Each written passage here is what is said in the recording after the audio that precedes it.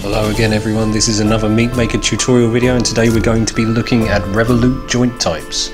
So we're going to go ahead and load up a demo level that we put together. You want to go to Project, and then I'm going to open my Revolute joint demo level. So the first thing you'll notice is that we've got three things set up down here. On the far left we've got a buzzsaw, and that'll just be spinning on a fixed point. In the center we've got a buzzsaw that will be orbiting a fixed point, and on the right hand side we've got an axe which is going to perform two motions and chop. Up the top we've got a couple of boxes up here as well. These will just be for demonstrating a couple of the properties that get applied when you attach things to a Revolute joint, but you'll probably not need to set anything like this up, so we'll just briefly cover that later on. We'll show you what's going on in the map just by going into test mode, so we'll click that. Wait for the game to enter a play state in the window, and then you'll see all of these things I explained. So on the far left, that buzzsaw is just spinning on a single point. In the center, it's rotating around that point in the middle, and on the far right we've got this chopping blade which will draw itself back and then chop back down onto a bit of landscape that we put there. And to show you how we set these up, we're going to go into edit mode. And once you're in edit mode, you're going to want to have a look in the objects tab and expand a couple of these sections. So we've got physics objects, anchors, and Revolute joints. They're all the things we're going to need to set this up. So we'll show you how we did the one on the far left to start. And for that we're going to need a physics object, and in this instance we have buzzsaw 1, which if you select you'll see is highlighted in the game window. We're going to need anchor 1, and anchors are just reference points, static reference points to use with joints. And then we'll need the Revolute joint. So we've got Revolute joint 1 here. And we'll show you how this is set up. So the Revolute joint and the anchor are both occupying the same position on X and Y, 23, 10 on the negative. So that's in Revolute joint 1, and in anchor 1, and it's also the center point for our buzzsaw. So everything that's rotating is rotating around that Revolute point. So the position of that Revolute joint is the origin of the rotation, which is in the center of the object, and that's why it spins on a fixed point. So the important things you're going to need to know for Revolute joints are the position coordinates, the body A name ID, the body B name ID, and the initial motor state. So in here you'll see body A name and body B name. These are the two things that are going to rotate. So for body A we've set up buzzsaw 1, and if we select that again from the objects up here you'll see it highlights, and that's the correct one. And then we've also got for body B anchor 1, which is centered, and you can see it here, there's an icon of an anchor in the center of the buzzsaw. Now back in Revolute joint 1 you'll see we've set up an initial motor state called spin center. So what we've had to do is, if we expand Revolute joint, you'll see you've got motor states there. If you click on that, on the right hand side you'll see that there's a button to add motor states. So we've gone ahead and we've clicked that, and then back over here on the left there's another expansion for motor states. We'll click that, and then you'll see the newly created motor state. So this is the one we've already made, and it's called spin center, which we named by just double clicking here in the name field. And the important things are to set up your speed, which is how quickly the motion will be carried out, and the force with which the motion is applied. So we set this high. The values for speed, they can be relatively low. You're usually looking at somewhere between 150 for your speed to be reasonable. Your max force, anywhere between 100,000 and 999,000. Now this is because you've got different scales of objects, different densities, and it entirely depends on what the purpose is within the level. We're just going to set this really high so it's an unimpeded movement, and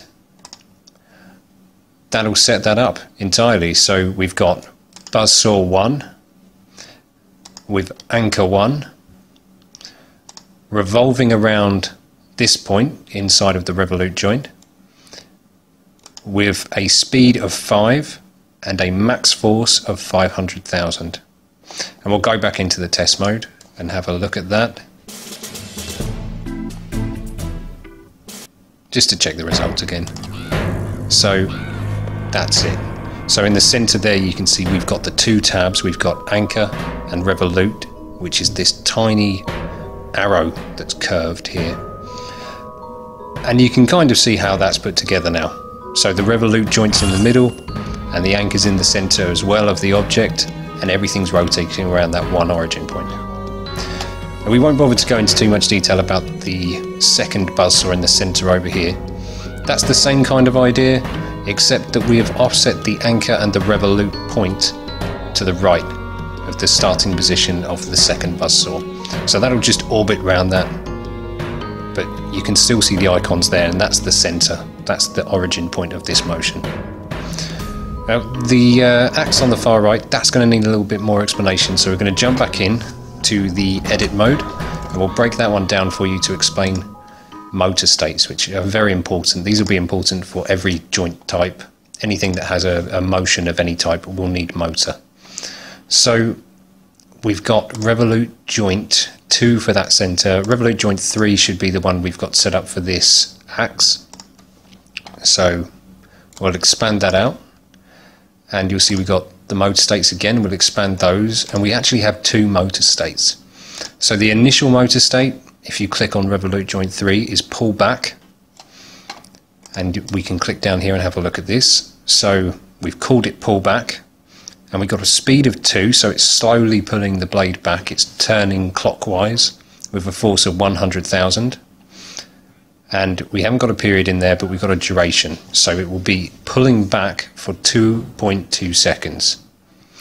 After which point, once that duration has ended, it will go to its next state, which we've defined as swing.